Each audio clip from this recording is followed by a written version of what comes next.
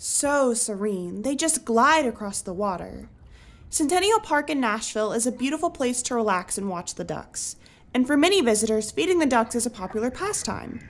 While the waterfowl are eager to get a free handout, you may unintentionally be doing more harm than good. Hi, my name is Allie Spencer. I'm a wildlife biologist and also an animal care technician.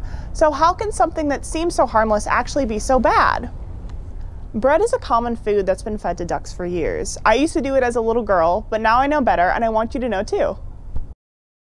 It's best to just leave the bread at home. Why? Bread doesn't have any nutritional value for the birds, especially white bread. Over time, it can lead to an untreatable condition called angel wing.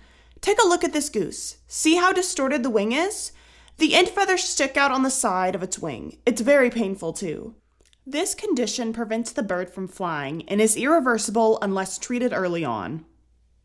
Bread is the main reason why this occurs. While it's tasty, bread is high in carbohydrates and protein. This combination allows for the wing bones to grow extremely fast and creates a wing that is too heavy to be supported by the joint. The joint will slowly start to twist, forming this abnormal shape. Angel wing is 100% preventable. Simply do not feed wildlife bread. These ducks and geese are perfectly capable of finding their own food, and it's also healthier for them. Their usual diet includes algae, worms, snails, small fish, and frogs, insects, and berries.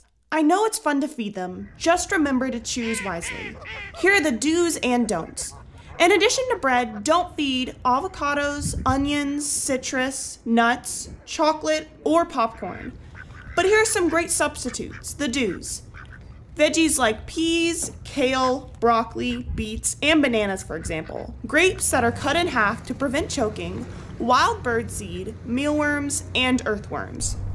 So next time you're at the park, enjoy their beauty, but remember to do your part to keep the waterfowl healthy. For more videos about animals, please subscribe to Animal Talk with Allie.